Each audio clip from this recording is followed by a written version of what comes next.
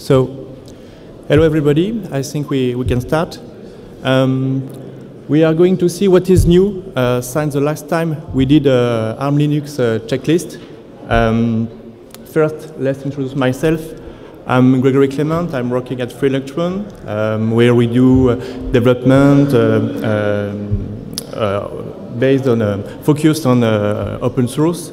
And myself, I am a contributor on kernel support for the many Marvell SoC, and recently on 64-bit SoC, the Armada 3700. And I'm also a co-maintainer of the Marvell ABU subsystem architecture.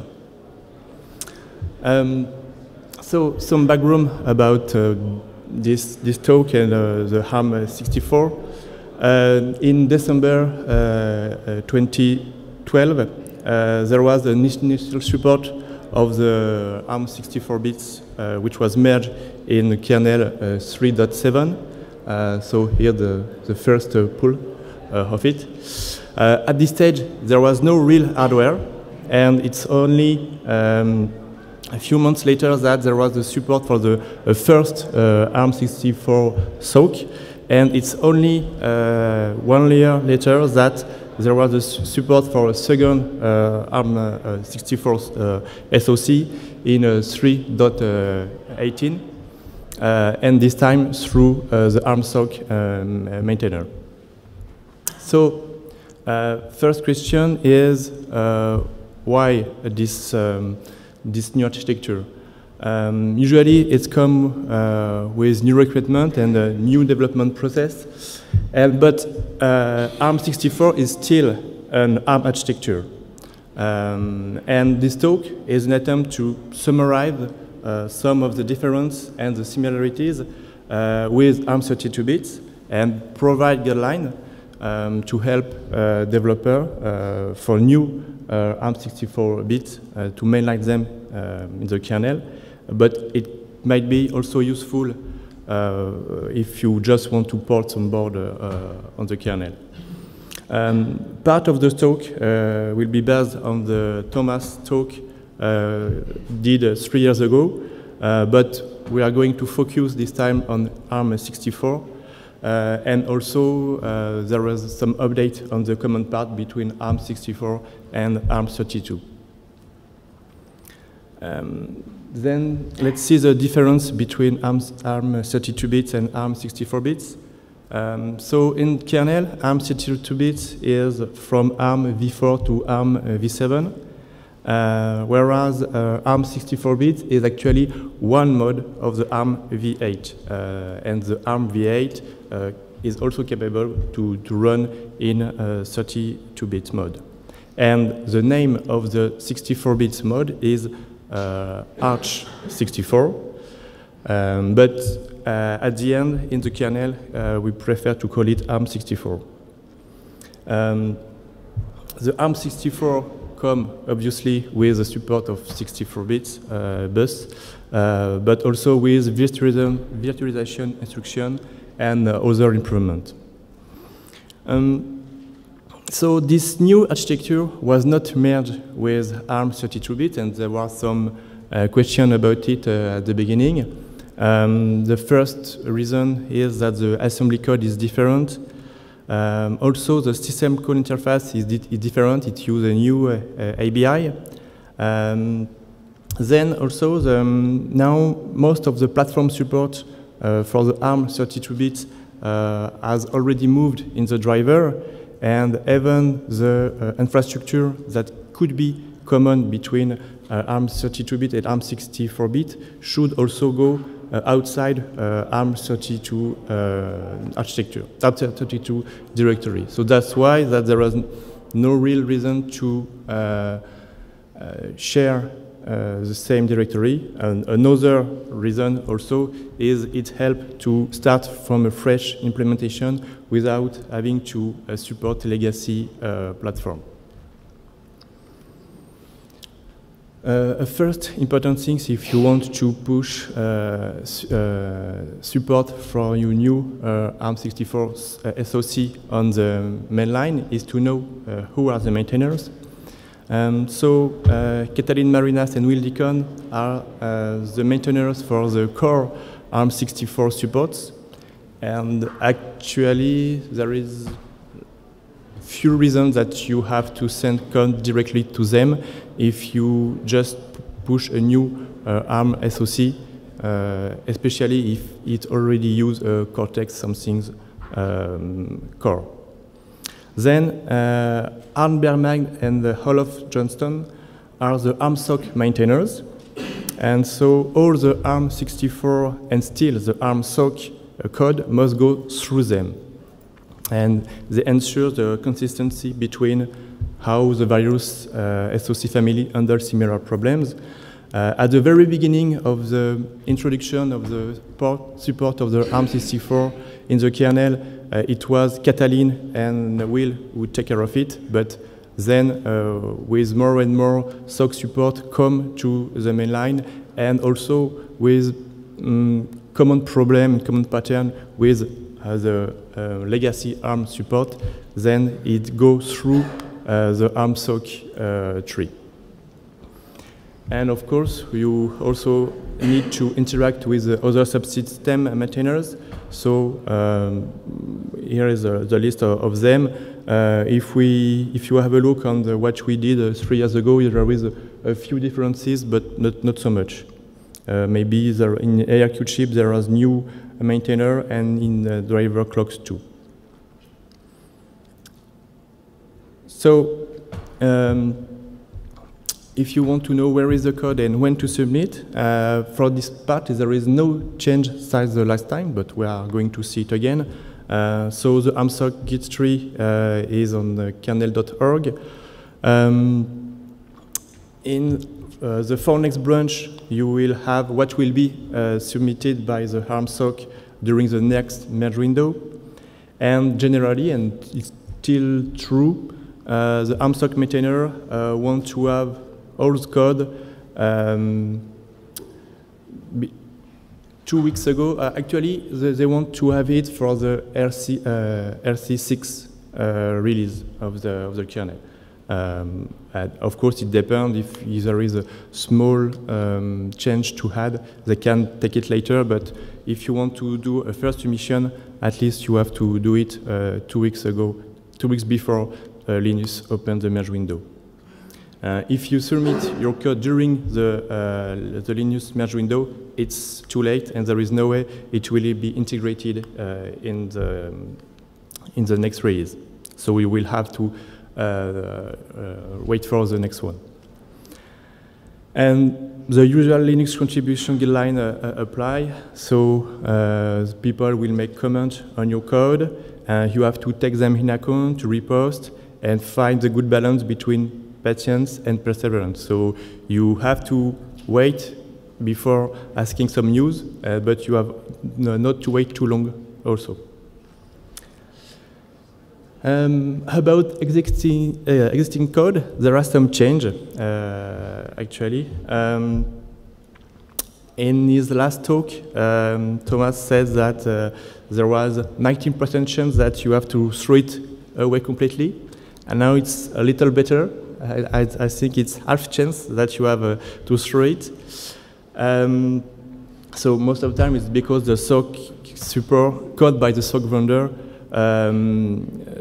do not comply with the Linux coding rules, they do not respect the Linux infrastructure, and they have major design issue and also still ugly. For ARM64, the port is still pretty new, and so this SoC vendor didn't have time to be too creative, so there is no too horrible things in it. And even for ARM SoC vendor, some of them have reduced the gap between the internal tree and the mainline kernel. So there's still some difference, but it's become better. Some of them still rely on source base on a very old-fashioned kernel, which predate to the device tree, for example, and predate for all the new subsystems. And then for this, in this case, you can just throw the code, but still you can use it as a reference to check that how it could work, how to interact with the SoC, because sometimes the only documentation you will have about how the SoC works will be the code. Even if the code is ugly, it's better that no datasheet or a datasheet with a TBD on it. So the first step is to start minimal. Now for ARM64, it's pretty straightforward. You have no much thing to do. Most important will be the device tree. Then you will need a timer, ICO controller, and of course a serial port. And if you are lucky, maybe you just have to do this one.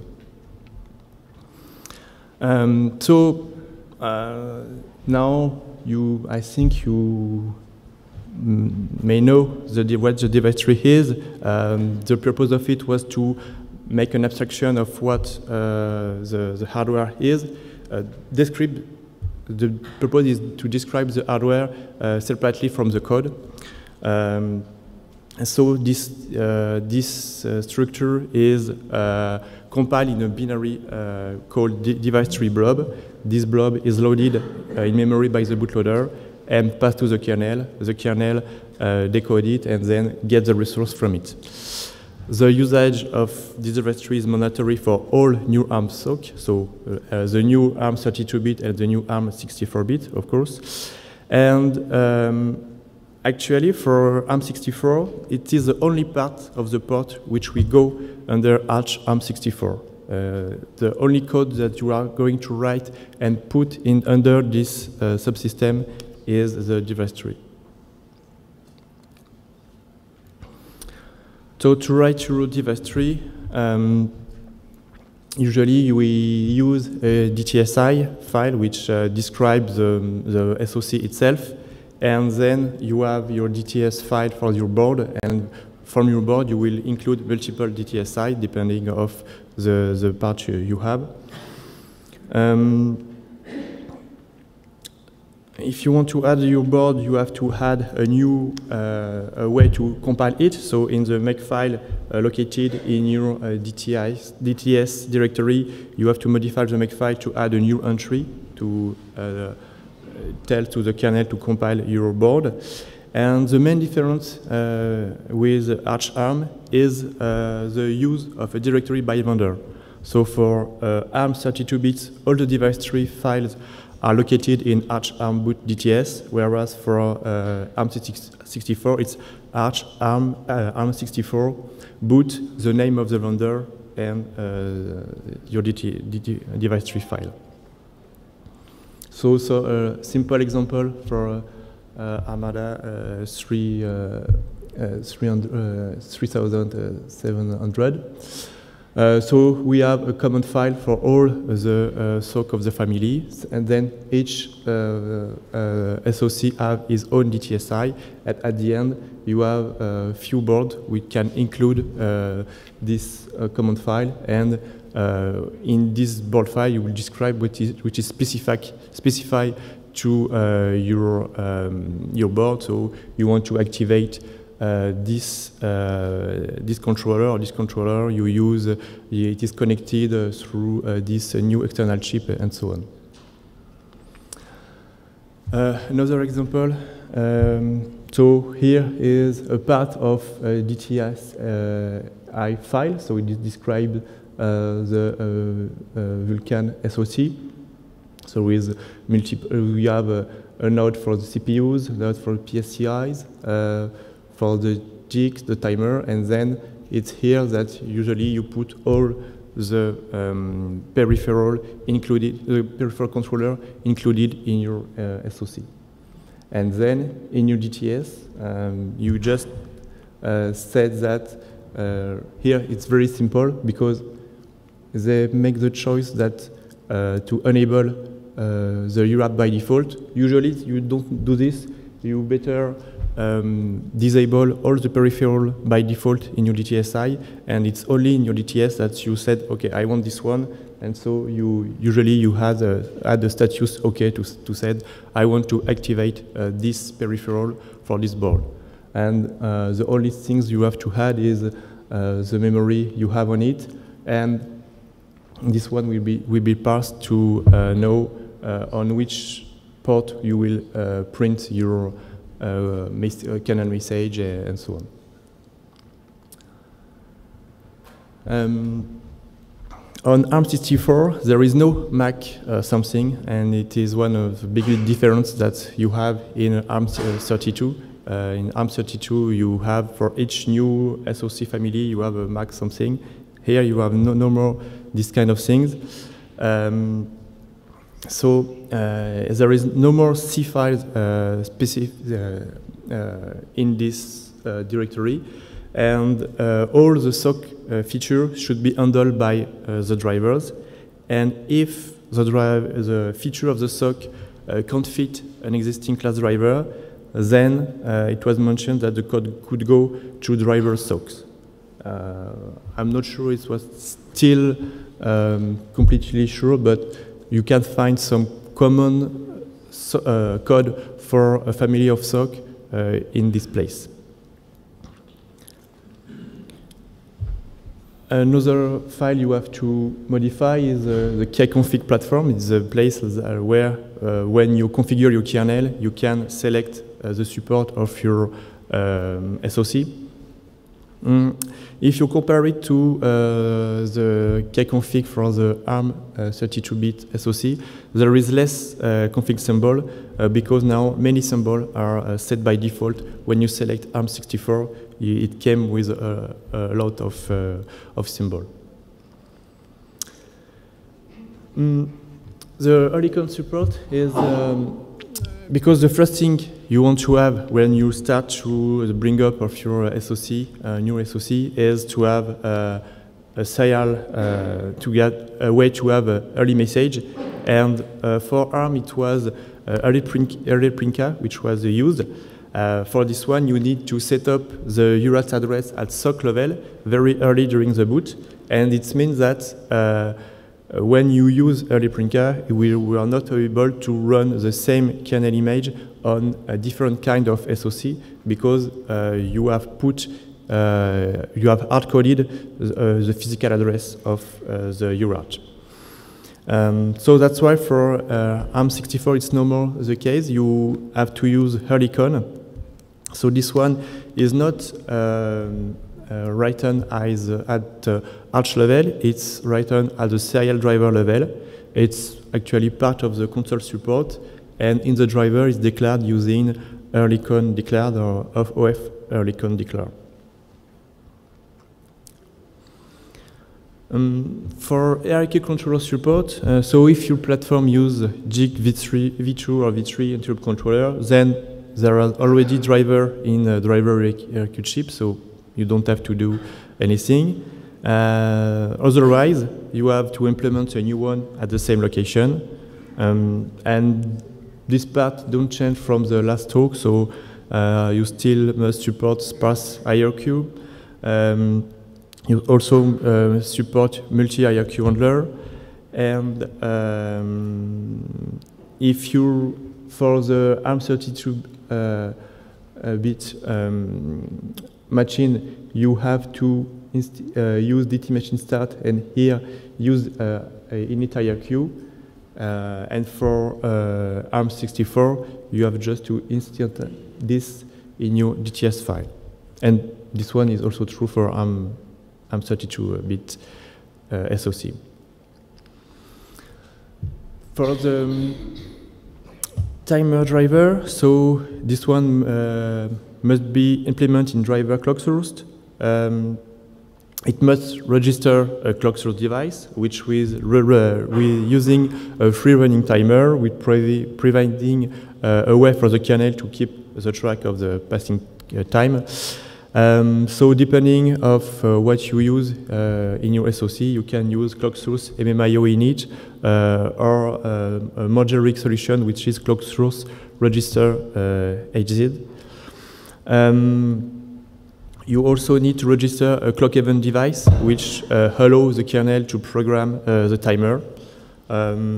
You can also program, if you can't, the delay, the U delay. It's better to have it based on the timer than based on the loop at the beginning of the kernel. And also for the ARM architecture, it's mandatory that they have a device tree binding, and it must be instantiated in your GTSI. The last part is the serial port driver. So this day, many ARM and ARM64 SoC use either IT250 compatible UART or the PL11 UART controller for ARM. So in both cases, you have already Linux driver, so you don't have anything to do. Just need to instantiate your DTSI and mark this available, so using status equal OK in the DTS file of your board. If you have a custom UART controller, then you have to do more things. So you have to write a complete driver from scratch. And even for a very new SoC, so for example, the one I work on, ARM64 SoC, they have the need to create a new controller for UART. So be ready to do it. It's, we have a lot of UART controller and UART driver in the kernel. But you can start very simple at the beginning. You don't have to support all the fancy stuff that the hardware designer can add on it. If you want to just to do the bring up, you just have to have a mean to send data on the serial line and read data on it, and that's all. And do not forget to include the earlycon support. It will help you during the bring up to have a message at the very beginning of the start of the kernel.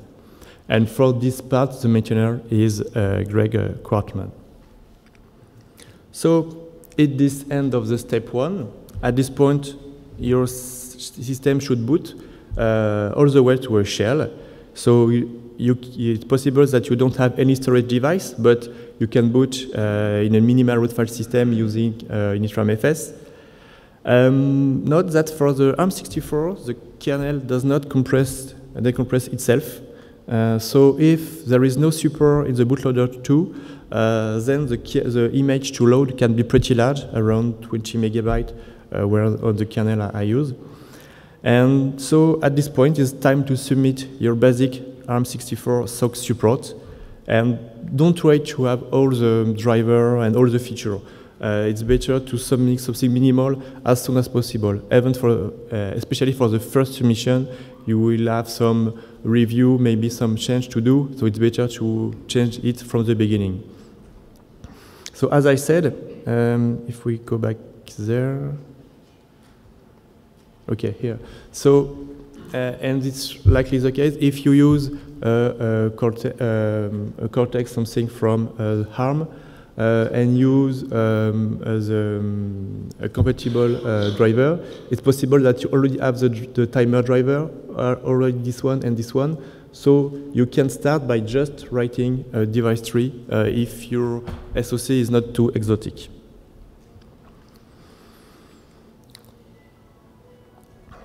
Then the step 2 is adding infrastructure for your SoC. So the pin muxing, the GPIO, and the clocks.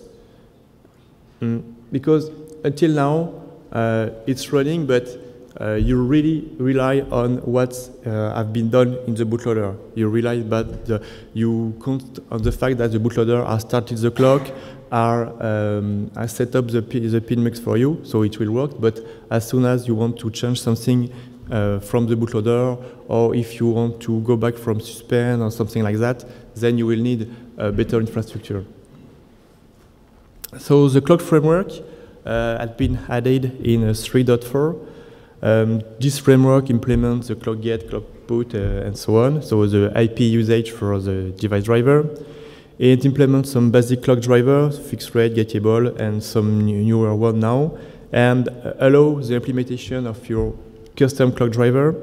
It allows also to mix some basic driver using the composite clock. It allows you to declare the available clocks and how they are associated to the device in the device tree. They provide debug FS for the clock tree. They are implemented in driver clock. So if you want to see more, I gave a talk on it 3 years ago. So the PDF is available, and I think there is also a video.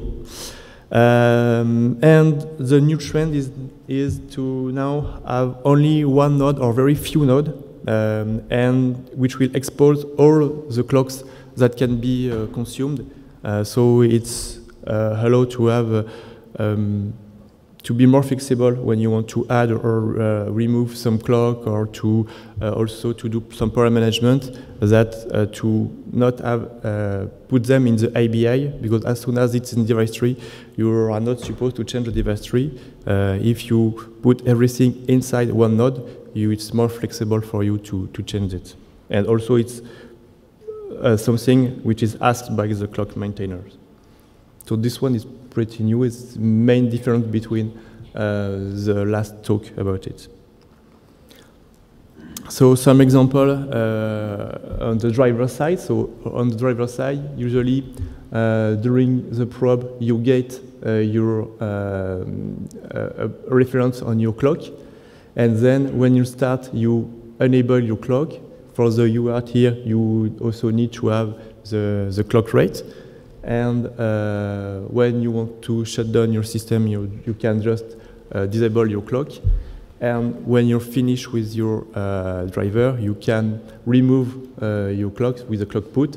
However, now there is also the managed API on the clock driver. So if you use just DVM clock gate here, you don't have to use remove. It will be done directly by the kernel for you.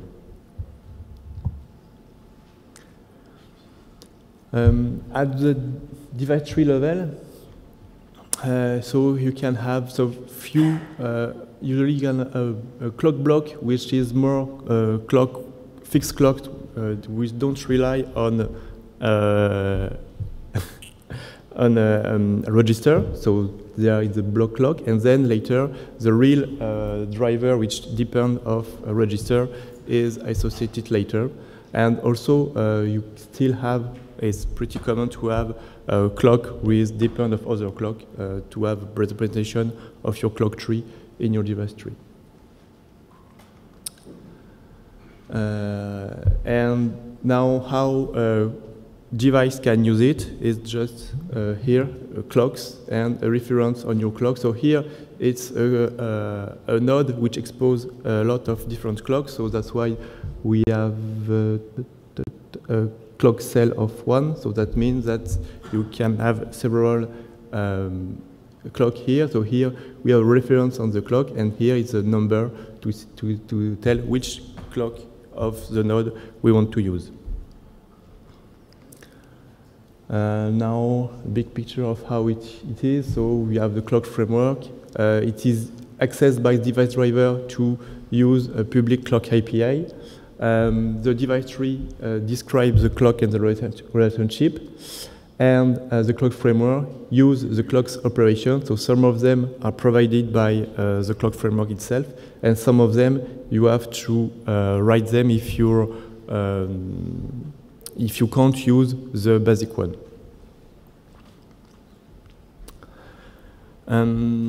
Another part of the infrastructure of the SoC is the pin mixing. So the need of pin mixing is because the SoC integrates many more peripherals than the number of available pins allow to expose.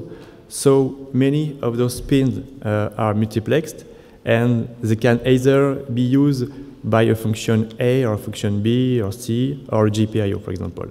For example, the function can be parallel LCD line, SDA, SCL lines for the I2C bus, the MISO and MOSI for SPI, and so on. So this mixing is software configurable and depends on how the SoC is used on a particular board. So it really depends on the design of your board and how the hardware designer decide to use the function, the feature of your SoC. So here's a small principle. So we have several blocks which share only 2 pins, and depending of your function, you can map them on a function or another function. So it's not so new now, but the pin control system is here to solve this problem.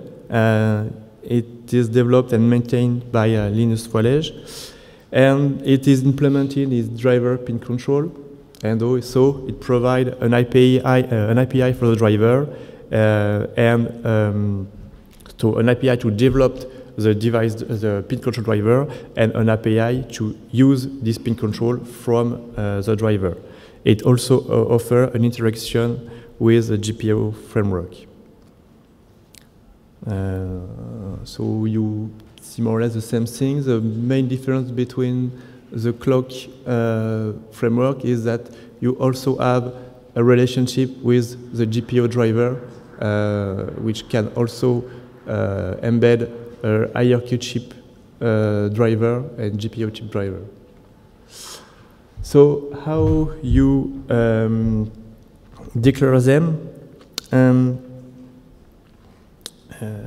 So at your device tree level, you declare them by for each group of pin. You declare them as groups and as functions you can use. Something more or less new for it is until recently each implementation have its own name. So you had Marvell group, you have Sun 6C group, and so on. And now it's better to try to use the common name from the pin control subsystem. And so when you want to use it, for example, on the Odroid DC2 DTS5 the board, so you said that you want to use this configuration, and it was the one which will be used by default. Note that in this case, if you use the default one, at the driver level, you don't have to do anything. It's the framework which take care of use the default one. But if on your at your driver level, if you want to use a specific configuration, then you can use the pin control API. But if you just want to use the one set by the DTS, you don't have to add anything new at your driver. So the GPIO driver is the last point you have you can develop, and it's now must be in drivers GPIO, and if the GPIO pin can be mixed, then it must interact with the pin control subsystem to get the proper mixing. No? Either you use the pin control as a backend, and then you have to implement all of these functions, or yes, you can just max orthogonally to doing GPIO, but it's a matter of choice. I'm sorry, I couldn't fix it better. okay. Respectively, no need to call the pin control functions for the driver. It's handled by the device code nowadays. You only have to call pin control functions for the driver when you want to use some non-default, non-standard pin configuration, low power, high speed, or something. There is no need nowadays to call pin control functions. Yes, it's not the common things to do, but you can have some parts, like you said, for power management or something like that, where you want to change the pin control behavior. Or, for example, you can do it also for the FPGA. If you want to load the FPGA on the fly, you change the behavior of your pin because they are going to be connecting in different way to your FPGA, so you change the behavior of the pin you have at this time. So it can be a usage for it. So it's the end of the step 2, and then from step 3, you are going to develop more advanced feature and more drivers. And so it can be a network driver, SPI driver, but here it's less something related to architecture, it's just developing driver. However, there is something specific to the ARM system. First thing, each device driver must have a device tree binding. A binding describes the compatible string and the property that a DT node must carry. And this binding also must be documented in device tree bindings. And some particular things for the 64-bit support. Most of the ARM64 SoC reuse driver developed for the ARM32 bits.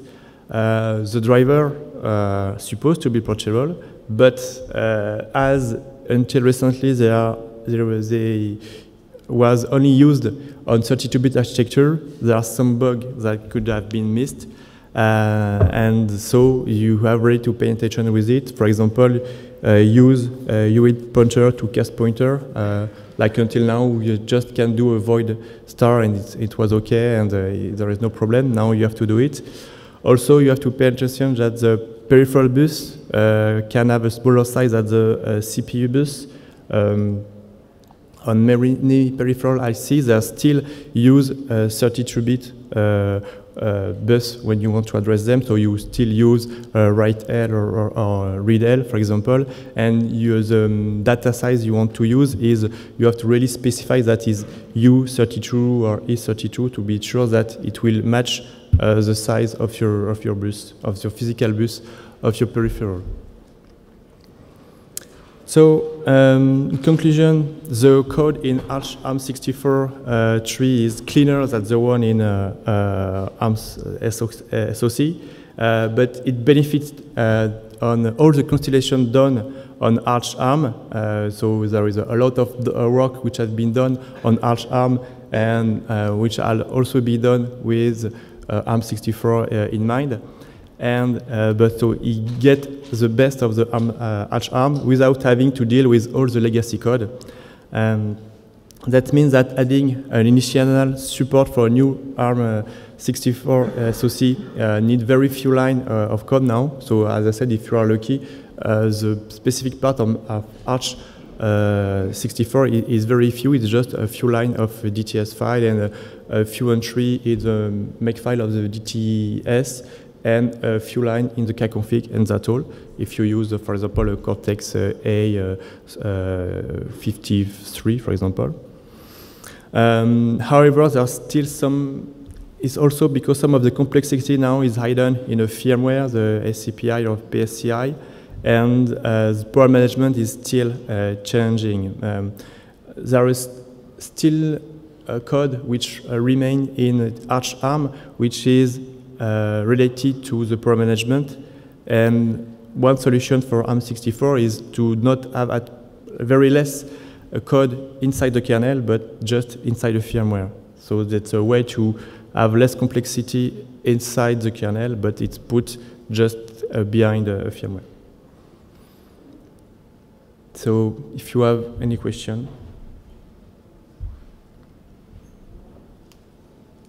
No? Yes? You mentioned the timer as an essential peripheral before. Is it actually needed to use on many new SoCs? Because you have the arch timer, right? Yes, it's only that's why I said if you use a Cortex something with which came with an arch timer, then you don't have to develop one. It depends of your SoC and of what you use. There are still some ARM v8 SoC which don't use a Cortex A something, I think there is one from Tegra, or it's still possible to have some SoC which don't use the Cortex, so which don't come with a timer. You can also have multiple timer in one SoC. For example, on Armada 1, we have also the legacy timer, which is still present. So of course, we don't use them for the initial port, but we can use them for other usage.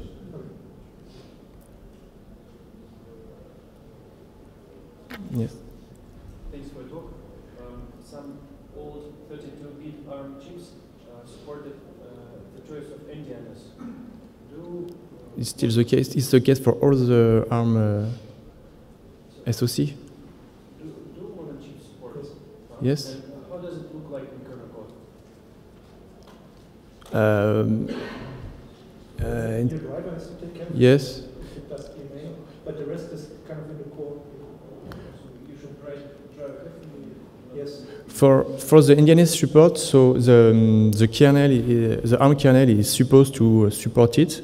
However, I know that Bendux do a lot of work around it, and even if at the kernel level it should be okay, he found a lot of issue in the driver for the same reason that you have issue when you switch from 32-bit to 64-bit.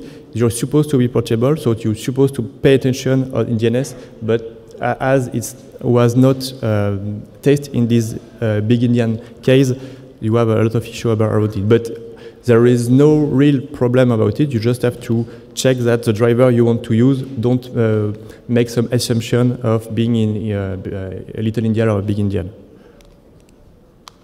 You have a question?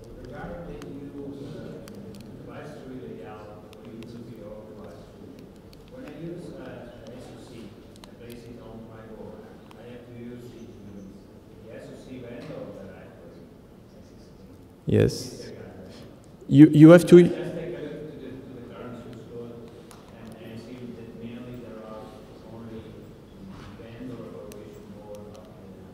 It depends on what you want to use. If you want to use a mainline kernel, you have to use the DTSI defined in the mainline kernel. And the DTSI is really supposed to describe the hardware, so you can't change it. You can add something in the DTSI, there is some missing part, or maybe there are some bugs, but... Yes, so you include your DTSI, which represents your SoC. No, you will have to put it in the vendor directory. Yes. It's just a way to TD the file. It's not really just to say that you are going to use this SoC, so your board will be close to this SoC, and that's all. No more questions? So, thank you.